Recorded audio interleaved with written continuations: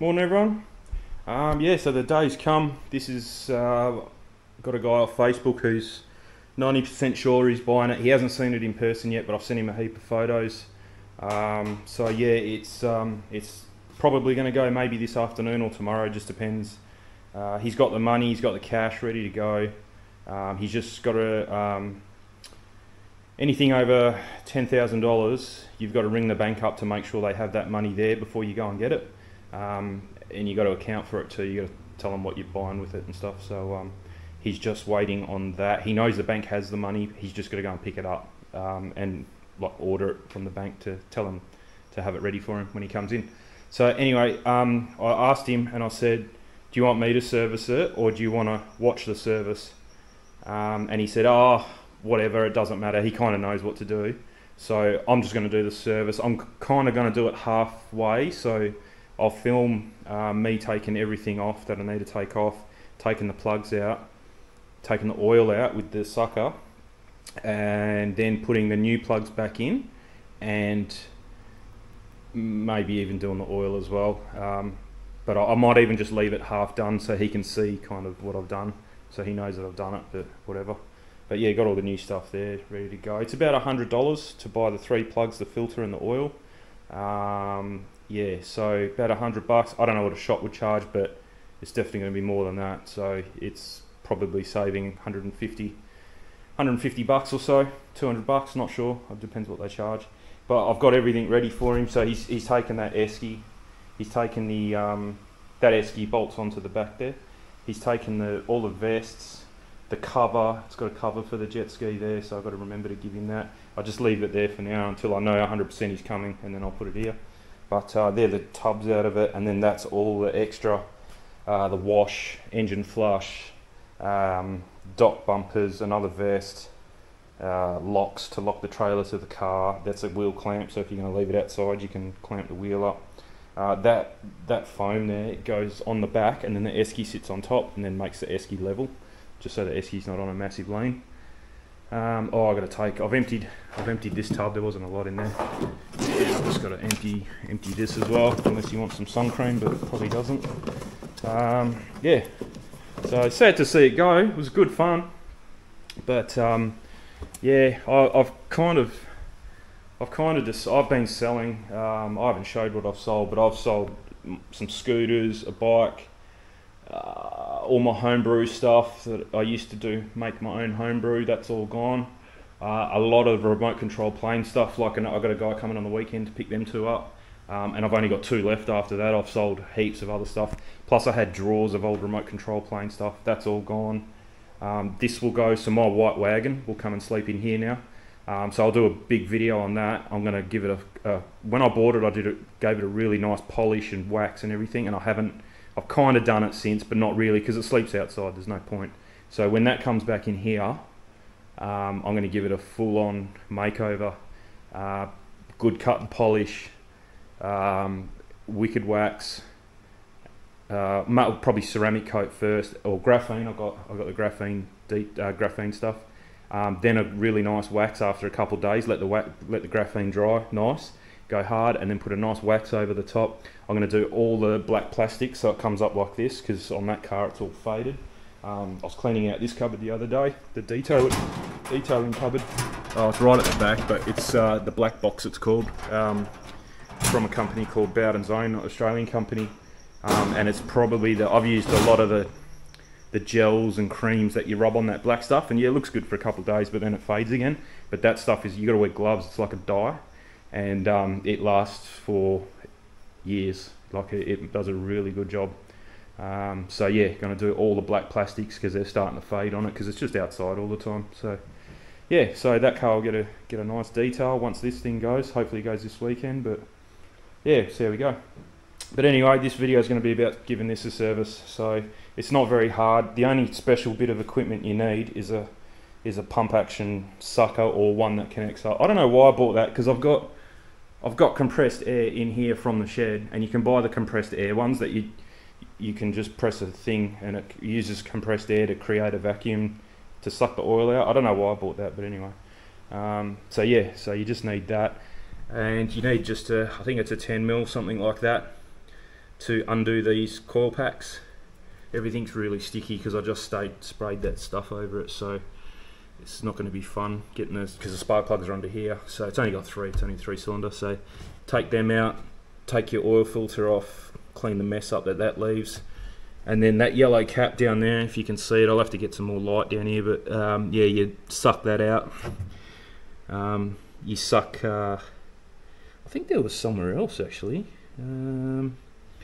Yeah, anyway, you put the suction down that yellow thing there, and that'll suck most of it out. Might have been where the oil filter is. I think you got to suck out there, but I think there was, oh, here as well. I think this cap comes off, yeah. I think so that's where you, yeah. Geez, I can't remember now. I might have to go and watch the video, because this was about 2 years ago I did this.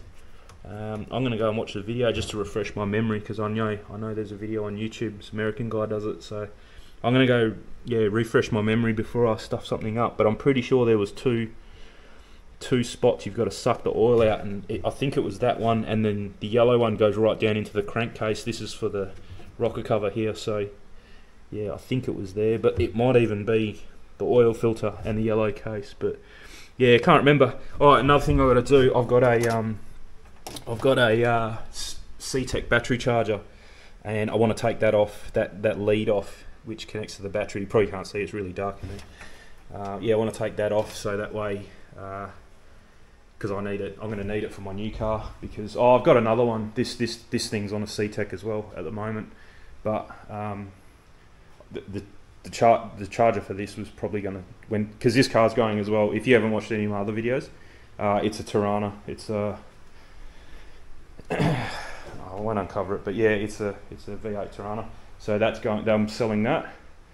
That charger will probably go with it. There's going to be a whole heap of stuff that goes with this. I've got a spare dash, spare window. I've got a spare bonnet as well. It's at my folks' place, so that's all going to go with the car. And I've ordered a Nissan Z, brand new one, 2024 Nissan Z, but that's not going to be here for months. Probably lucky to get it even this year, I reckon. So yeah, that's going to go. That goes. Wagon goes. I think the wagon's going to go on this side because it's longer than this new car. The Nissan is actually like 200mm shorter, so it's about up to here. That's about 200mm. So it's shorter than this car. So I think it might make more sense to put the Nissan on this side, because that's where the door to the house is. I know I'm going to be walking past it more opportunity to scratch it. So I might have to figure something out so that doesn't happen. But if I put the wagon here, you're not going to have a lot of room. The wagon's going to come to, yeah, it's a lot longer than this car, so I'm a bit pressed for space. So I think it would be better if the Nissan was here, and then the wagon can take up as much. I don't really use that door very often, so yeah, and the wagon can take up as much room as it needs here. But yeah, that's enough thinking. Let's get some doing done. I'll go and watch this video and just make sure I'm doing this correctly, and then I'll get back to you. Okay, I'm kind of watching the video and doing this at the same time, just so I don't have to remember everything. I'll just keep going back to the video. I just paused it. Tip number one, you can see the oil filter there. I just whacked a big hole in it with the screwdriver and a hammer.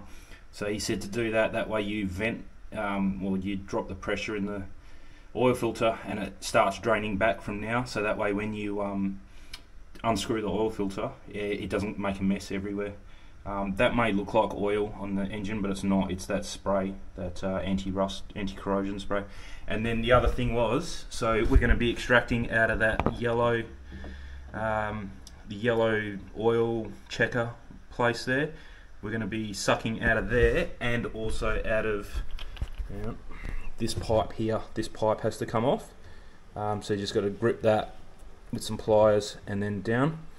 Now that doesn't lead anywhere. That pipe, I think, is for this reason, because you can see it's clipped to here, but it doesn't go anywhere. So it's just there for this exact reason. Apparently this hose goes right down to the bottom of the crankcase. So yeah, we're going to do that, and through the filler as well. I'm pretty sure that's the filler. Hopefully I've got a funnel long enough. So I'll get started on that, and when I'm halfway through I'll show you. While the oil's sucking out, I'll then undo the coil packs. 2 bolts for each one, and we'll get them undone. So the oil's just made a bit of a noise, saying that it's drained as much as it can from that location. So I'll pump the the suction pump back up now, and then we'll change location. I'm just putting the new plugs in. So you always want to start them by hand, and don't use a rattle gun. So I've got them as tight as you can by hand, and then use a one of these things, a ratchet, to if I can do it with one hand, there we go. Tighten it back up, because if you use a rattle gun you're probably not going to get it out again. I'll do that later when I've got two hands free. These are the old plugs. Very good, hardly any soot on them, still white in the middle there on the insulator, so I'll keep them, and that way I can show the guy that she's running sweet as. You probably get away with not doing your plugs so often as well. If you're a wave jumper and you're rolling your ski in salt water, and you're getting salt water like down in these holes, they are sealed, but you're going to get water down there if you're going to do that, then probably, yeah, change them every 20 hours or whatever, or at least once a year. Otherwise you'll get corrosion down there, and then you're not getting the plug out. But I've never rolled this. This has never been wet in here, apart from me rinsing the sides. I don't ever wet the motor. So yeah, probably could have left the plugs in and just do the oil, but doesn't matter for what it's worth. I think they're only about $8 each, these plugs, so they're cheap. Might as well change them, and then everyone's happy. So I'm going to keep him a box. That way he's got I think the price was, yeah, $8.65. That way he's got the part number for the spark plugs, and I'll even do the same for the filter. I think I saw that. There we go. So that's the part number for the filter, and part number for the spark plug. And Cully's Motorcycle Centre, it's a Yamaha dealer, that's where I get everything from, just around the corner from me. And that's the oil I use. I think I went to Cully's and I just give them this the hull number, hull identification number, and they type that in and it spits out what you need, and then they just go out the back and get it. But anyway, if you want to order it online, if this new fella wants to order it online, then you can just search for that part number. I think that's what we're in it, because I remember when I went to buy them, yeah, CR9EB, and that's what these are. CR9EB, yeah, I remember when to buy them and there was a confusion about something, but he said these are the ones.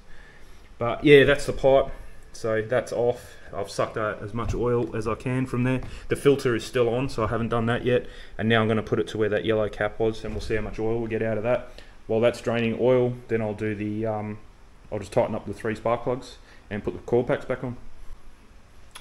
Okay, you got the filter off. Had to use this one, wouldn't work, it was too big, so had to use that one. That one cinches up a bit nicer. This pipe I suppose can go back on because we're done with that. And then pliers. Done. So that's ready for next time. So plugs are in, they're not tight. I got the oil filter off, so you just want to make sure, run your finger around that sealing surface there.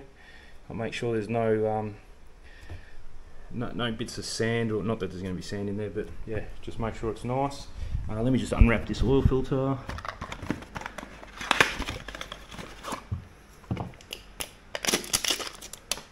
So it looks like it already comes greased. It's already got a bit of grease there.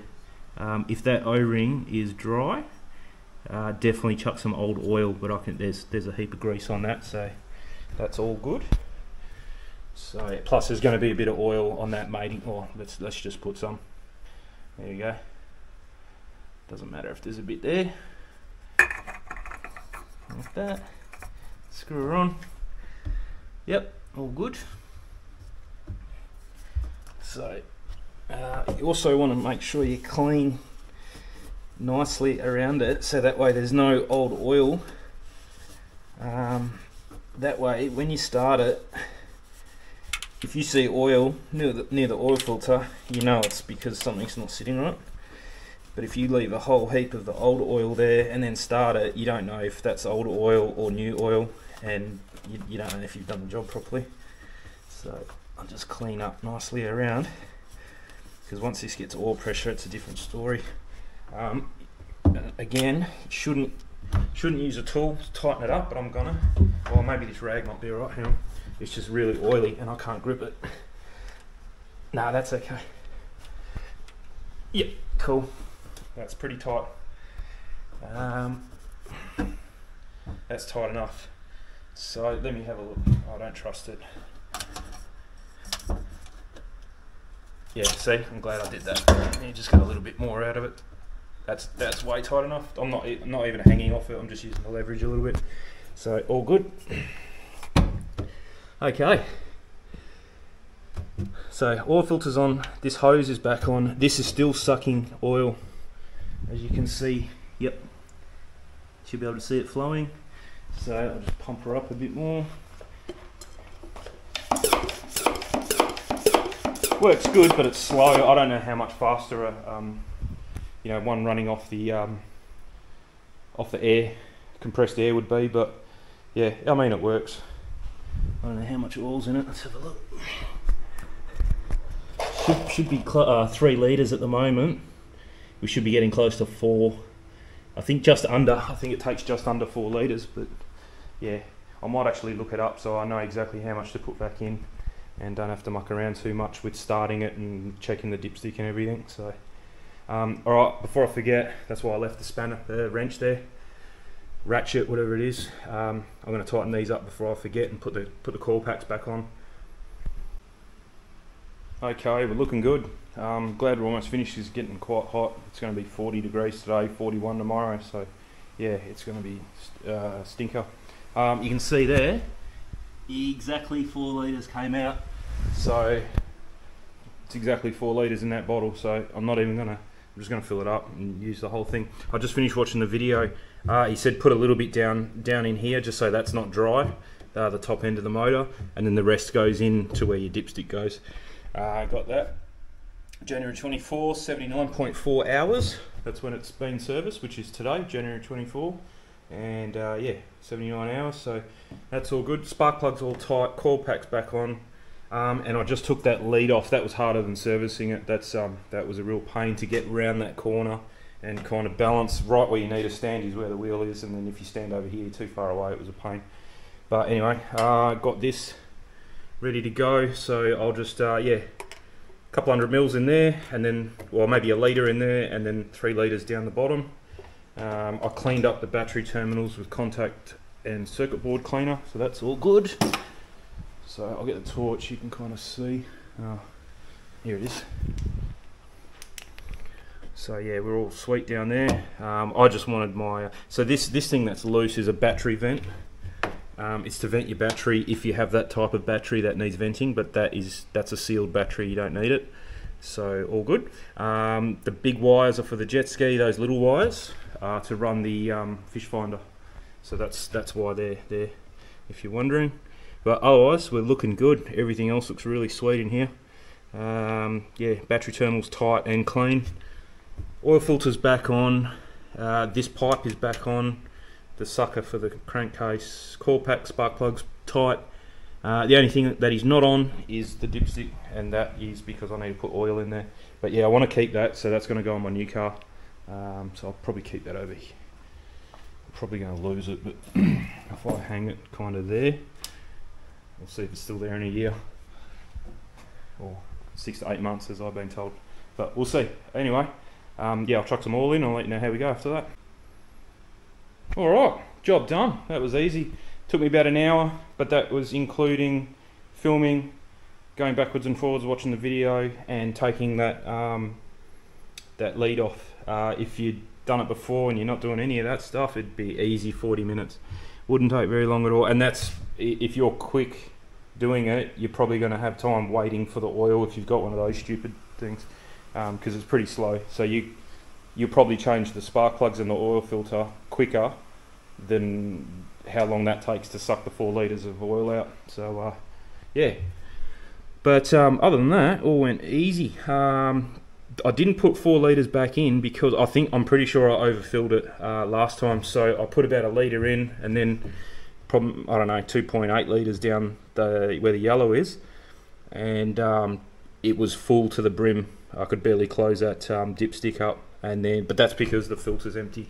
So then I started it, let it run for 30 seconds or so, fill the filter up, fill all the oil lines up and everything where it needed oil, checked it and it was bang on. It was right up the top of the fill mark, not halfway, right up the top. So it's probably still got a little bit too much in there, but yeah, we'll just leave it at that. That'll be fine. I've never had dramas with it, and I'm pretty sure it was overfilled last time and I never had problems.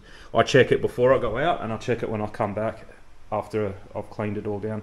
So yeah, it never uses oil. So yeah, all good. So yeah, there's a little bit left in there for the new owner. Chuck it out, do whatever, but you'll never, between servicing, I've never topped it up, it's never used oil, so it's fine. So he can just have it, and at least he's got the bottle then and he knows what he needs. But otherwise, I'm going to keep those spark plugs for him as well, so all good. But yeah, otherwise, she's sweet, she's ready to go. I feel like taking it out now, but he might be coming this afternoon, so then I won't be here. But yeah, all good. I had my last ride. My last ride was actually the ride when I filmed it. So if you go back a couple months, that was my last ride on this one. I went on my own out to the ocean from the Narrows Bridge in the city on the river, all the way through the rich areas of Perth there where all the really nice houses are, out past Fremantle, and then out a little bit in the ocean and then back again. So I'm glad I did it. That was a good ride, that, and that's going to be probably my last ride as long as this guy shows up today or tomorrow. I was going to take it out this weekend, but it's going to be super hot. I really don't want to be out in the sun when it's 40 degrees plus, so it's not happening. So yeah. So if it sells within the next week, I probably won't get to use it. If I've still got it the weekend after this coming weekend, today's Friday, so Saturday, Sunday. If I've still got it next Saturday and Sunday, maybe I might take it out, but probably not. I think I'm just going to leave it as is. It's all clean, it's all service, so yeah, might as well just leave it, but see what happens. Anyway, cheers for watching. It was a fairly long-winded way of doing it, but just with all the babbling and stuff like that. But yeah, it's easy. Anyone can do it, and you save yourself a heap of money in the long run as well. Plus, you'll do it more often. Like I said, you don't have to change the spark plugs every time. As long as you change the oil at least once a year, unless you're using it heaps, you might have to do it twice a year. But yeah, as long as you change it at least once a year, just the oil, and then every other year change the spark plugs and the oil and filter, yeah, you'll be sweet. These things will last forever. Japanese motor, you know, no worries at all. So yeah, I won't get started on the Sea-Doo Yamaha debate, but yeah, that's why I've got a Yamaha. But anyway, all good. Catch you later. See you later.